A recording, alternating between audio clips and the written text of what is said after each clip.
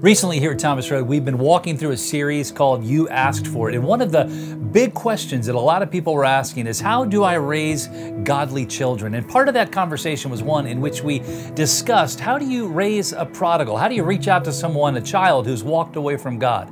But I also recognize and understand that a lot of times in life, the walking away from God of a child, sometimes it's the opposite. Sometimes there's a child who really is committed in their faith, walking with God and serving God, and yet they have a parent or they have a sibling, a brother or sister who is not walking that same path, walking away from God and not living out the faith that we know and hold so dear. So what do we do there? Like, what is our response in that kind of a situation? How do we continue to be that godly connection, that godly witness, to try to make a difference on a parent, to try to make a difference on a sibling? Well, here's what we do. What we must do, number one, is we must always be the right example day by day. You have to make sure that what you say matches up with how you live.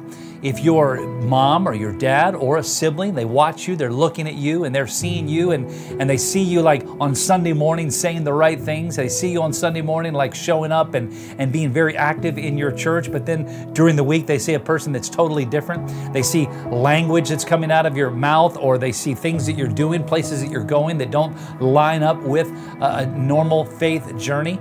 Then what they're naturally going to do is they're going to label you as a hypocrite. They're going to label you as someone who doesn't have value in what you have to say. Now, first and foremost, the only way we can truly reach a parent or a sibling or a friend who's walking away from God is for us to have a deep and a committed and a serious walk in our own lives with Christ. We have to make sure that Sunday through Saturday we are living out our faith as an example, as a model of what it means to be a Christ follower. And then, secondly, what we must also do is we must continue to, in love, speak truth. We have to make sure that with our moms and dads that we have to recognize and understand that they have a responsibility for us. We are connected to them whether we like it or not. And as a result of that, we need to show them respect and show them love, even when they disagree with what we have to say.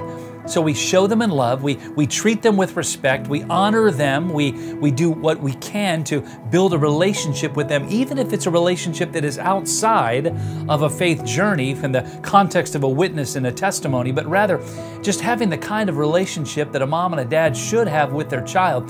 And then what that allows you to do, it allows you to open a door. Because when they see you acting with respect, when they see you treating them with respect rather than treating them with contempt, they're much more likely to listen, to hear what you have to say.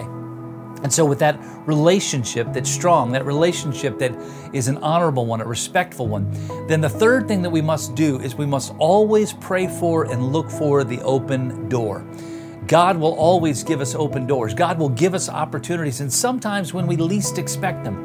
Maybe it's in a crisis in life. Maybe it's in a situation where there's hurt and there's anguish, there's brokenness that goes beyond this, but it gives us this opportunity to even say, hey, can I pray for you?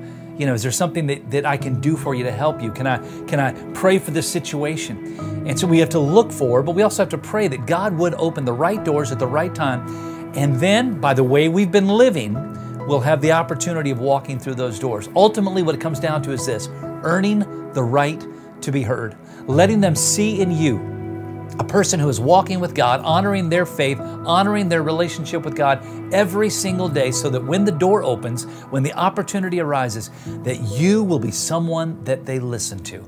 And you can only do that by being faithful in your walk, faithful in your talk, and faithful in your call to reach others with the gospel of Jesus Christ.